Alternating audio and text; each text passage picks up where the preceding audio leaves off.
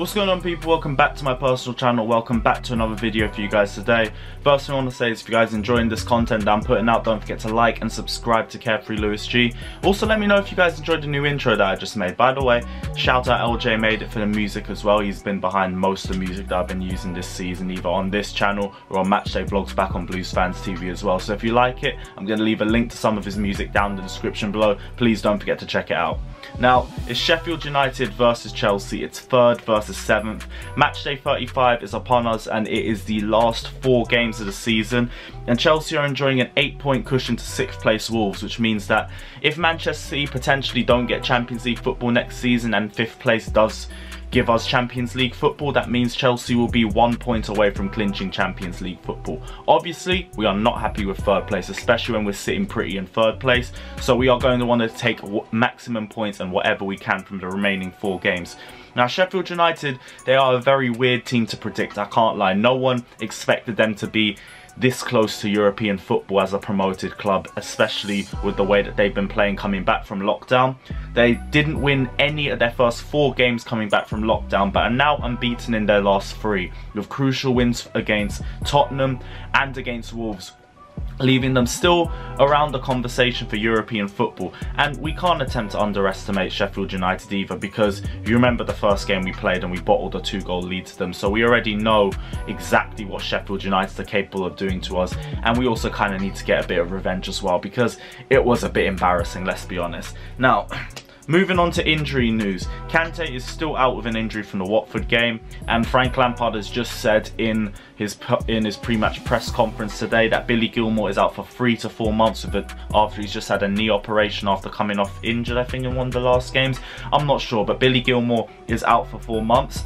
But which is obviously really sad news here, especially when Billy Gilmour was going on the rise that he was on. Billy Gilmour, I think, will have had a low-key, very frustrating season, because he didn't really break into the first team that much until March, when we played him against Liverpool and Everton, and he had 2 brilliant man of the matches performances out of both of those games. Then lockdown happened and literally killed his form right there and then. We don't play for another 3 months. We come back, he's still getting some game time, but obviously you would have preferred to continue on that rise of momentum that he was having back in March. And now he's got a 4-month injury straight off the bat. So for Billy Gilmour, it's definitely a frustrating year for him, but he's made an impression, so he can't beat himself up too much about that. In more positive news, Mateo Kovacic is back from injury, and Frank Lampard said he is going to be one of the names rumoured to be playing on Saturday. I'm not sure if he's going to be starting. Me personally, I do want to see him start, because I do think that Jorginho and Kovacic pivot is going to work out, and that's been one of the key parts for us this season as well. And even on the point of Jorginho, potentially this injury to Billy Gilmour might have saved his position at Chelsea, because ever since Billy Gilmour came in and started bossing the number 6 position, and even showed a bit more aggression and athletic ability than Jorginho had, everyone was starting to slowly question whether Jorginho would be a Chelsea player next season, or if we would try and sell him for the right price.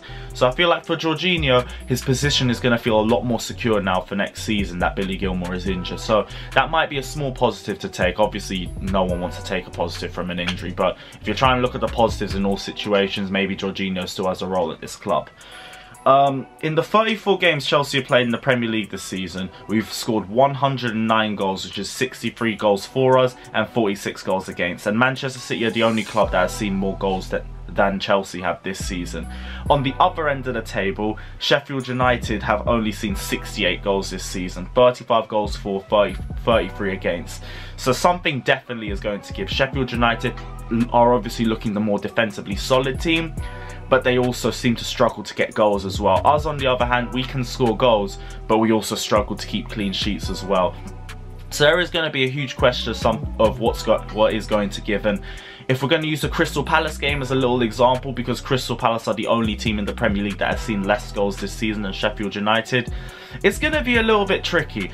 And the one thing we are going to need is defensive solidity. And also, as much as I love Kepa, he really needs to start showing more key moments, because it is getting very hard trying to defend Kepa. So I'm hoping for a more positive result. There is only 4 games left, and if the ball is really in our court, we have control of our own destiny. Frank Lampard said that as well. We just need to focus on beating the teams that are in front of us. So if we can beat Sheffield United, that will go a very big way to this top 4 or potentially top 3 race. And I get it has been a very frustrating season, but we have to look at the positives of this season, and that is we've been in this top 4 race for the majority of the season in a comfortable position inside of the top 4, and no one really expected that of us. So there's like 2 different parallels to this. A lot of people are looking at it as if we were a bit more consistent, maybe we would even be in a race for second, but me personally still want to try and keep a level head, because regardless, no one really expected us to be doing as well as we're doing now this season. So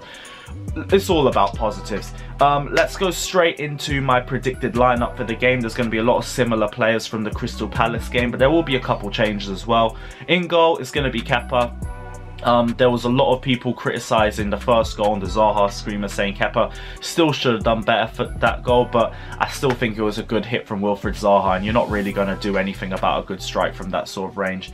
Some people also saying Billy Gilmour was partly to blame because he was the guy that left his position free and gave Zaha that space to shoot, but it wasn't really Gilmour's fault either, because he went to try and intercept Van Aanholt, who ends up getting the assist for the goal.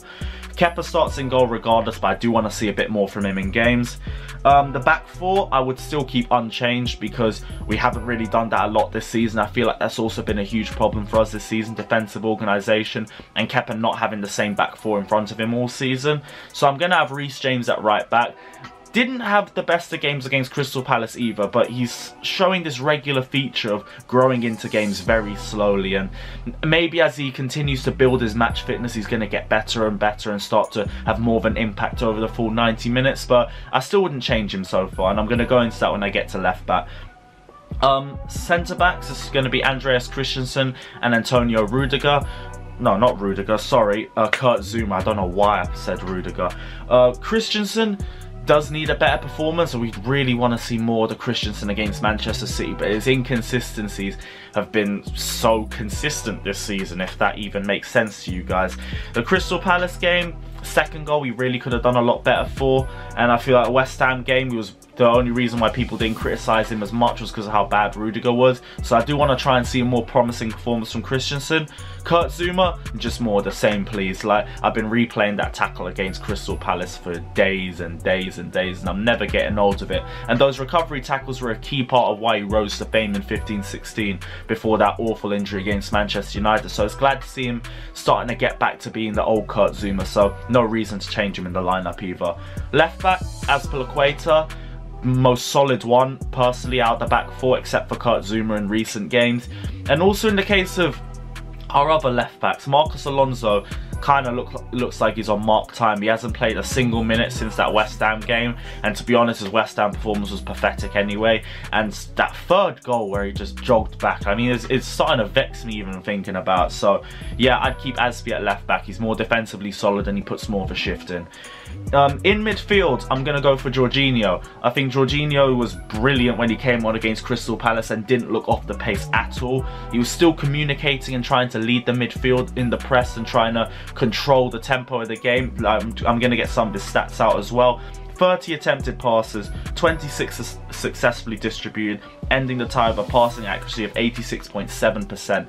And when Jorginho was on the pitch, the whole tempo just slowed down, and it was exactly what we needed for the last 10 minutes against Crystal Palace. So we need someone with that sort of leadership in the midfield. We're going to put Kovacic in midfield next to him as well, because that Jorginho and Kovacic pivot was a huge reason for why we were so good for various periods of this season before the lockdown. And with Kovacic back from injury as well, I also think we need some steel in the midfield. I hate that Billy Gilmour is injured, but if we're being honest, that midfield of Gilmour, Mount and Barkley was far too lightweight, and it was obvious in the Crystal Palace game that they were being overran in the second half because they realised that they had the strength advantage over that midfield and they made it count. So I'd like to see Jorginho and Kovacic in there because I feel like Kovacic can add a bit more steel into the midfield. Mason Mount is the third midfielder I want to put in, and he's one of the first names on the team sheet right now. His performances are excellent, and the reason why I'm putting him in as well is because he's going to be the guy to start the press, and you need someone in that three-man midfield that's going to have output and is going to try and have a shot or try and have some sort of final end product. Kovacic and Jorginho, prefer to bring the ball forward and Jorginho prefers to control the game, but we don't have someone who's going to shoot, and I think that's what Mason Mount will give us. So that's why I'm going to put Mason Mount in the team as well.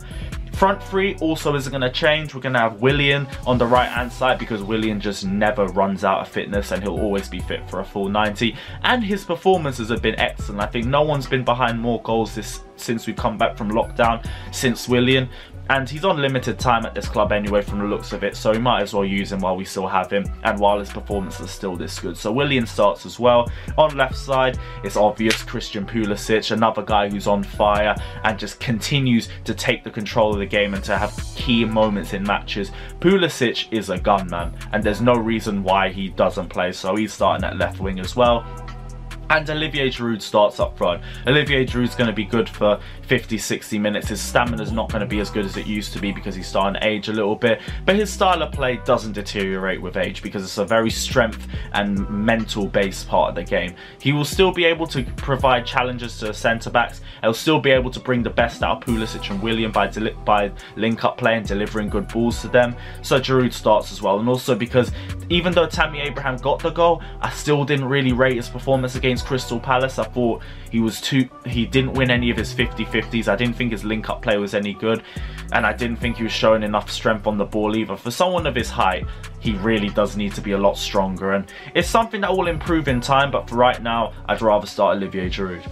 Guys, this is your Sheffield United versus Chelsea preview. Let me know if you guys agree or disagree with any of my thoughts or any of the players in the lineup. Don't forget to like and subscribe to Carefree Lewis G, and we'll see you guys very, very soon. Take care, and up the Chelsea.